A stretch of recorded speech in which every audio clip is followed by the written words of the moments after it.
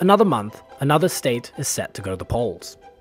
On January 22nd, Johor's Sultan Ibrahim Sultan Iskandar agreed to dissolve the state assembly, paving the way for an election in the state sometime before March 23rd.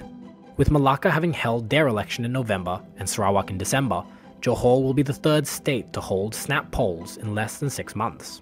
The decision to hold the election has not been received well, with Umno having to face a barrage of criticism. After all, it was their man, the outgoing Menteri Besar Hasni Mohamad, who sought the consent of the Sultan to dissolve the Legislative Assembly.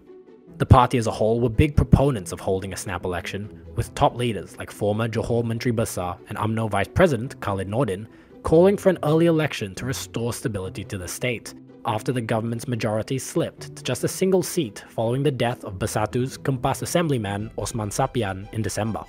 Pakatan Harapan and Bersatu have both spoken out against an election, citing the now nearly 2-year-old pandemic and unresolved issues related to December's floods. PH has repeatedly said there were no plans to topple the government despite its razor-thin majority, and that it was content with allowing the government to continue uninterrupted in the interest of stability. That said, there is no denying that UMNO is hoping to ride on the momentum of having led Barisan Nasional to a crushing victory in Malacca with another repeat performance, this time in the party's birthplace. On the flip side, their opponents have never looked weaker. While DAP saw some success in the earlier state elections, its PH allies Amanah and PKR were all but wiped out in both cases. Perikatan Nasional has also looked shaky, winning just 2 of the 28 seats it vied for in Malacca. In the days following the dissolution, a number of high-profile names have ruled themselves out. Bersatu President Muhyiddin Yassin, MP for Pago, has said he probably won't defend the Gambia seat he won in 2018. UMNO's Khalid has also ruled himself out, having lost the Permas seat in 2018. Muda President and MUA MP Syed Sadiq Syed Abdul Rahman could be the biggest newcomer to contest, with the former Youth and Sports Minister heavily rumoured to vie for a state seat. The Election Commission plans to announce the date of the polls and SOPs on February 9th. The stakes are understandably high.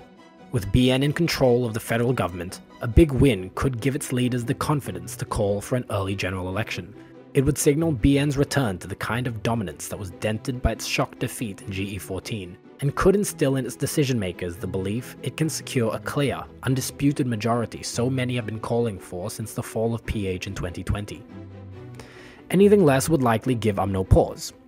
The handling of the floods by Prime Minister Ismail Sabri Yaakob, also a party vice president, have been roundly criticised, and Johor could prove to be a litmus test to see how much that's impacted voter sentiments.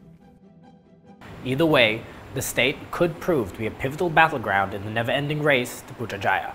Imran Arif, Free Malaysia Today.